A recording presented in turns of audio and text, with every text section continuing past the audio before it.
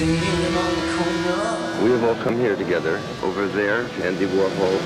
Kiss in my hand. We have this chance to combine music and art and films all together. Texans corset jeans. We're sponsoring a new band. It's called the Velvet Underground. And me, I'm in a rock and roll band. That was my first time in New York, and I was appalled. This place is filthy. Cinema, money, parties. It was outrageous. People came because the cameras were running. They thought they could become famous. At the center of it is the exploding art world. It opened your eyes to a lot of possibilities. We started getting a following, but a lot of radio stations wouldn't play our stuff.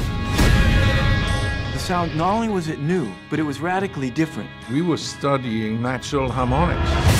Shiny, shiny. Lou's music was very heavy. Everything he does in that craggly voice of his resonated.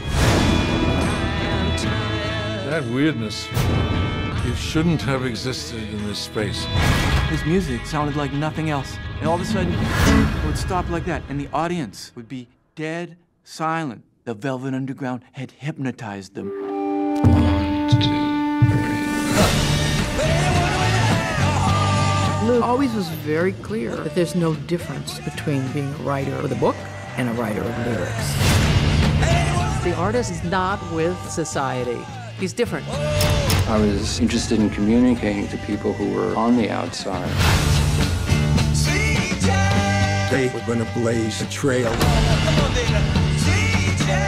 which eventually they did.